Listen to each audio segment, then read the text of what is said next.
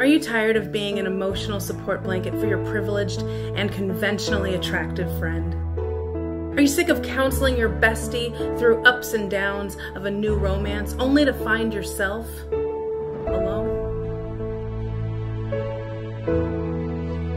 Are you ready to ride or die for yourself?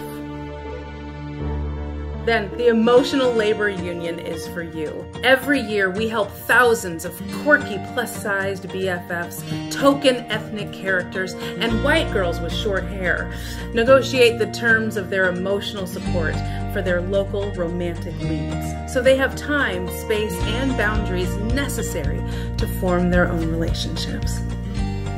Before I found the Emotional Labor Union, I was planning 6 over-the-top marriage proposals a year, all of them for other people. I did an entire month-long makeover montage with my BFF to help her chase her now husband, and she stuck me with the bill.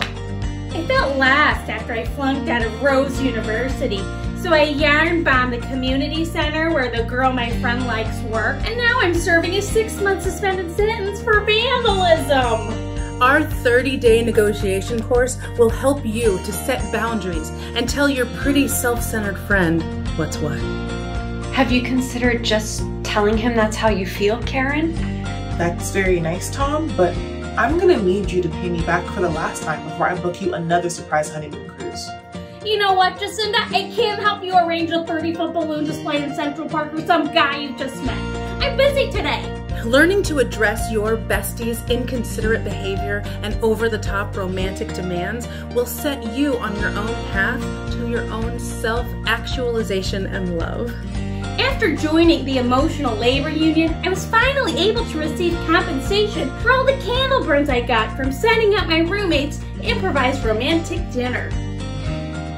Thanks to the Emotional Labor Union, I no longer fear dying alone, suffocated by the 1,000 heart-shaped teddy bears I ordered on a whim to help a co-worker ask out a girl he liked in high school.